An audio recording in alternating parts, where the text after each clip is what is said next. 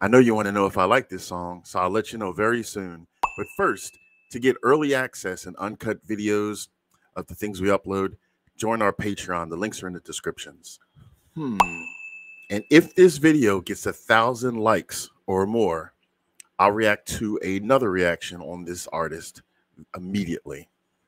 And the cat will be saved too. Just kidding about the cat part. I'm really happy that you came. Like, this is a special reaction, and I'm pretty excited. You can't tell maybe, but well, I'm excited. So I want you to listen to all of this, what I'm about to say, because this is unique to me. Normally, like 99.9% of the time, I hate when YouTube just randomly throws something on my news feed, something that I didn't even ask for. But this is the first time, and I mean this with all sincerity, the first time they've done that, and I'm happy that they did. So I open up my YouTube like I normally do, and I see this creepy but really high quality, like 4K dynamic face looking at me. And so happens, I love creepy and I love things that look odd and stuff like that. So that drew my attention, first glance. I'm like, what the hell is this? So I click on it, and it said DPR Ian. I think the name of the song was Saint or Saints. So initially the facial, if you go there and look, like when you first look at it, you'll know what I'm talking about. It just captured you. So I didn't know who that was. I still don't know. Well, I didn't know who that was at the time. I didn't watch the video because, you know, since this is a reaction channel, if I decided to react to that song, I didn't want to already hear it. But what I did after that was something I also don't normally do. I went right to the comments to see who is this person who has this cool, creepy character. And I'm reading some of the comments, and he has like a really large fan base. And one of the things that captured me the most is someone said to the reactor, they said something about most reactors need to know about DPR Ian before they react to the songs. And they said you should check out such and such an interview. So I did just that. I don't know what compelled me to do that, because normally I don't get all this intrigued by somebody. I have no clue who they are. But I did just that. I went to the interview, and the interview that I watched was from Zach Sang's show. So shout out to Zach Sang. I'll put his links in the descriptions. And it's a 53-minute interview. So the next thing I did that I've never done before, I watched all 53 minutes because it was very compelling, and I learned so much about DPR Ian, or his real name is Christian Yu. But not only did I liked him, DPR, I loved his humility. I loved his tonality. I loved him being so open to talk about his personal life and his trajectory through his musical and non-musical career. But then I also like the interviewer, Zach. He sounded, and he said, and also that he actually listens. He doesn't just try to find artists and talk to them and, you know, maybe just run through a bunch of questions he might have randomly wrote down. It felt comfortable, and it felt like they both were there for a purpose, and they cared about each other's thoughts and what they were thinking. That compelled me. So I watched the entire interview. Still don't know what DPR Ian sounds like. So I've never done that before. Usually I react to somebody for the first time, and I like them, and I react more, and then I like their music so much I want to know more about them. So then I watch an interview of them. I've never done vice versa. So now I'm kind of like, I'm excited, nervous. I'm excited because I've learned so much about DPR Ian, and I respect him as a human being and stuff. But I'm nervous because I haven't heard his music yet, and wouldn't that be horrendous if I didn't like his music? I mean, it can happen. So I'm hoping that's not the case. But we'll see, because this channel prides on being real and authentic. So fingers crossed. So what I did is, some other comments had said, like, you should start from the beginning of his work. So I believe, I did a little research. I hope I'm right. I believe his first works is from his album Mito, which is Mood Swings in This Order. And the first two songs, the first one's called Mito, the next one's called So Beautiful. Since it says Mito is like a minute 40 seconds, I'm going to do both in this reaction. So I'm going to do Mito and I'm going to go into So Beautiful. I normally don't do two songs on one reaction, but a minute and 30 seconds, maybe that's just like an introduction, like what's they call it? A prelogue or whatever it is, preface. So we'll see. So, yeah, I'm excited. So before I press record in a moment and watch this for the first time, please make sure that you support these musicians. This channel prides also on music appreciation. I'll have the links of DPR Ian in there. Looks like he has a lot of channels. So this first song, Mito says it comes from DPR Topic, which I think that's normally what a company puts as the YouTube channel. But then the next song, So Beautiful, which is from the same album, looks like it's under DPR Egan, or what DPR stands for, which I forget off the top of my head, but you know what I mean. So anyway, I'll put all those links in the descriptions. Please support the musicians, like and comment, subscribe. If you're able to go a step further and purchase their music, then please do so. I hope you've watched this so far. I normally don't talk this much before the song, but this is like a reaction channel kind of podcast intertwining, and I think this is a special one because of the way he popped into my brain, into my life now. So without further ado, let's start with Mito. Here we go.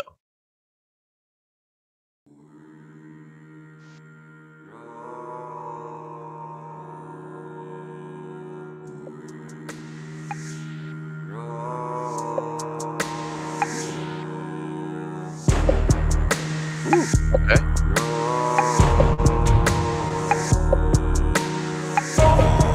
Trying to stay alive, don't wanna be alive. Trying to stay alive, don't wanna be alive.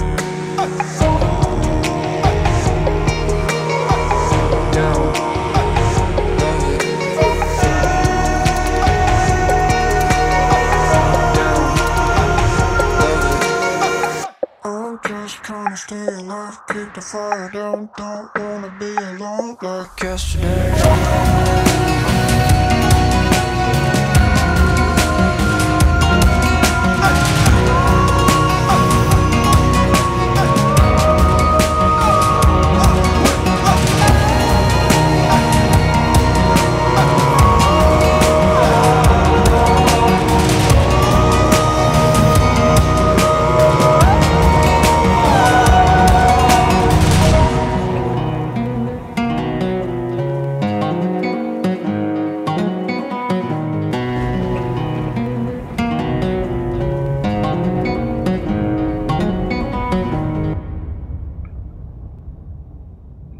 Wow.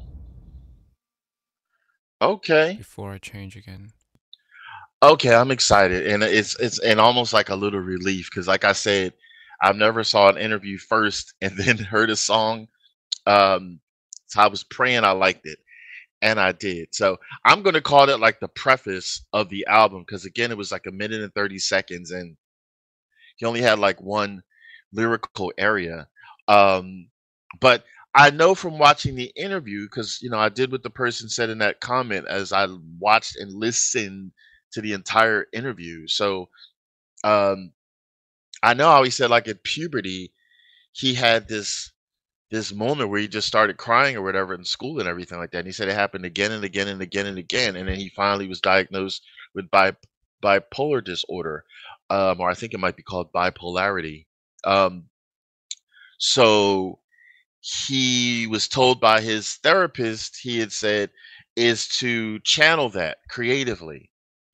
And coincidentally, he says that he has a huge imagination and he loves to imagine. So creatively, he's able to let out his bipolarism into song. Up, that must be a fantastic, which I call our subscribers. He must be letting it out into song.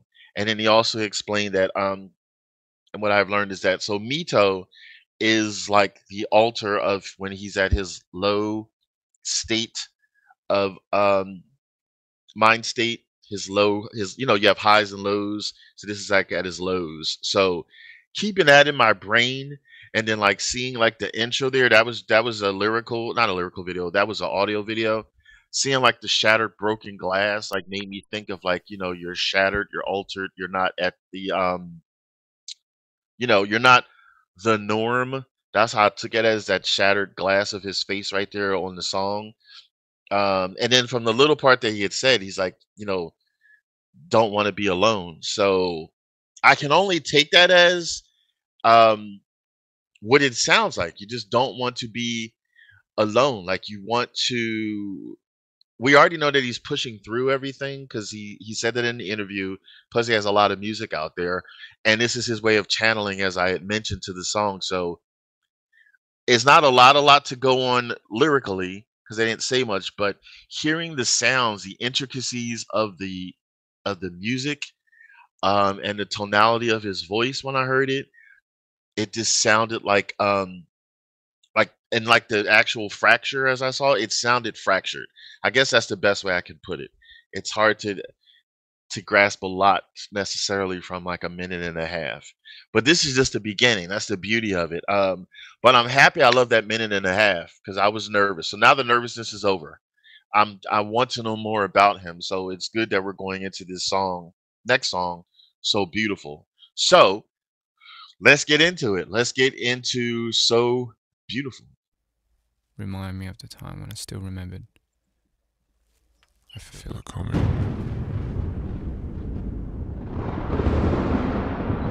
Okay, a video.